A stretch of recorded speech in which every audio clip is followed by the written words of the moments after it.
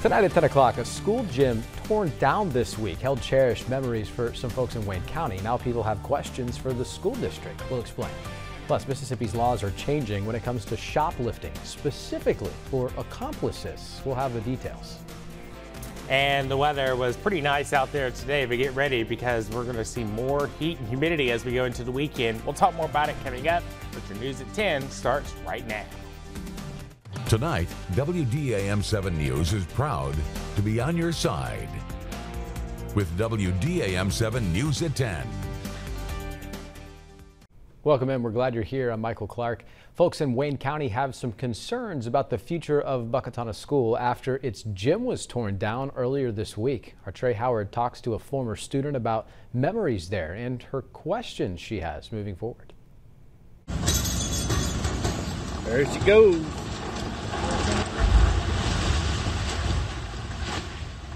Decades of memories are what's left as the Buckatonna Gym is now reduced to a pile of rubble. It hurt. It hurt to see these walls come down. Lisa Taylor is one of the many former Buckatonna students with fond memories inside the gym. She came there when it was still a high school to join the basketball team. As I come to Buckatonna, I realized it wasn't just about basketball. She says her transition to the school came during a difficult time in her life, and it became an eye-opening experience. I learned about life. I learned about movement. I began to heal as a young girl. So in this gym, it taught me love. It taught me life. Part of her love lesson is still with her to this day.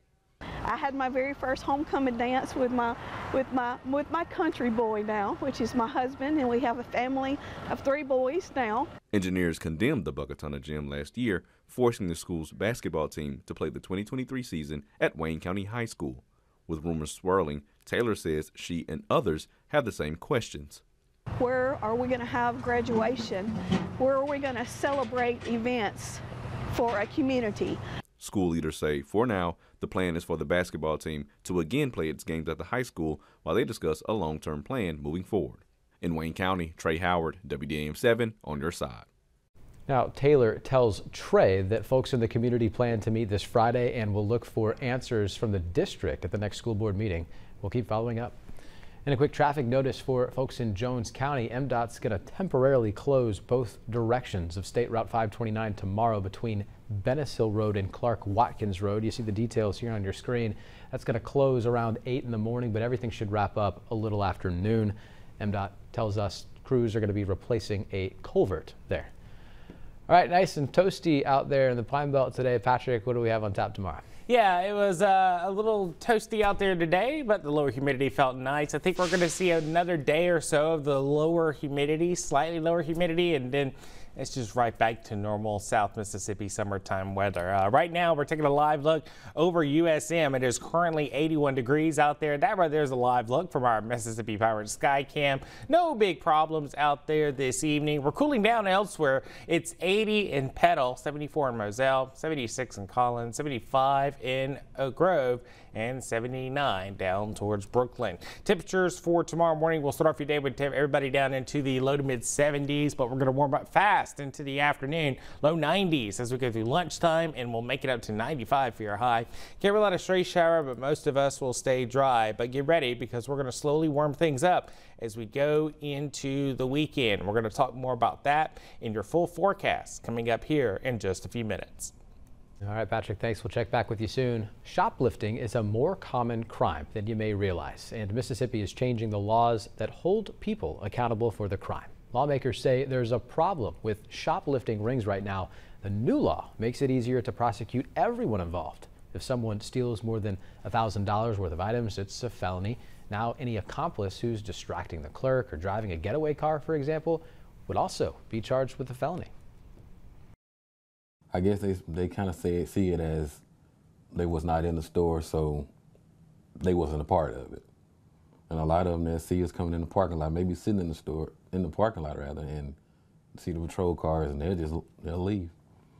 But now we know you were there. We're gonna come get you. There's another domino effect of shoplifting you may not have considered. Theft also drives up the cost of goods and could impact what products are stocked there. A major Supreme Court ruling will change how cities can enforce bans on people who sleep and camp in public places.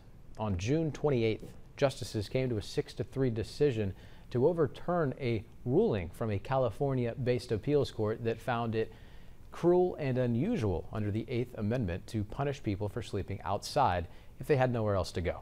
Before that ruling, cities had been allowed to regulate homeless encampments but couldn't completely stop people from sleeping outside. One Mississippi homelessness organization believes this decision will only make the crisis worse. I believe that the homeless are going to suffer immensely. I'm on the front line, so I'm there with the homeless. I'm there shaking their hands and hugging their necks and listening to their stories. And when you're on the front lines and you get to meet them, you understand their humanity. And so I felt that it was terrible for them to dehumanize people who are simply going through problems.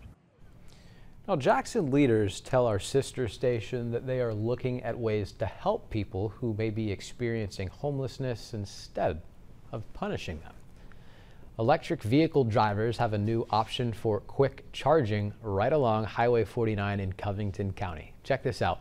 Woolwine Ford has just installed 4 of these. They're new EV chargers at the dealership in Collins. 2 of the units are level 3 chargers, so they're able to get motorists back on the road in less than an hour or so. An app on your phone can guide you through the charging process, and the dealership says they're fast chargers available for public use in Covington County, the first of its kind there. The level 3s will charge the vehicle within 20 to 50 minutes depending on the level of charge of the vehicle. That is absolutely wonderful for the EV community. So having more locations to stop and charge along the way, especially main thoroughfares, is definitely very welcome. If they look new, it's because the chargers were just installed last week. A family of 4 from Laurel is now a family of 9. We caught up with the Myers family a while back when they were expecting quintuplets, but now the babies are here. Parents Ashley and Tyler Myers welcomed 5 new family members: Franklin Walker, Carter James, Sailor Kate, Allie Ray, and Nova May. You see the photos here. The parents say all babies are in good health. They say a lot of people rallied around them. Today, the parents and their doctors talked about the successful operation. Like we found out the other day, it seems like, and now they're here. But we could not have done it without Dr. Morris, all of the staff here. I'm telling you, everybody high and low that has donated to us, gifted to us, just checked on us, prayed for us, that is who has made us get this far. Because without them, we couldn't have been here today. UMMC will provide an update on the babies within the coming weeks. Folks in the Pine Belt are gearing up for the 2024 Blood Bowl, and WDAM7 teams up with Vitalant every year for the important event. Ruthie Anderson from Laurel is encouraging people to go out and donate. She's donated 12 gallons of blood throughout her life.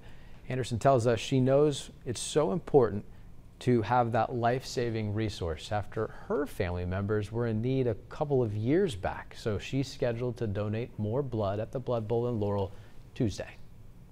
It makes you feel really good, and you just never know whose life you may be changing or helping, and what family, that you're encouraging, knowing that they can receive blood when needed. Now, the city of Laurel came in 2nd place last year for the Blood Bowl, so the Laurel event's going to be Tuesday at the Cameron Center from 9 until 7. A lot more to talk about at 10 o'clock. William Carey's Dinner Theater is marking its 50th anniversary with a tribute to Waffle House. Details on the show after the break.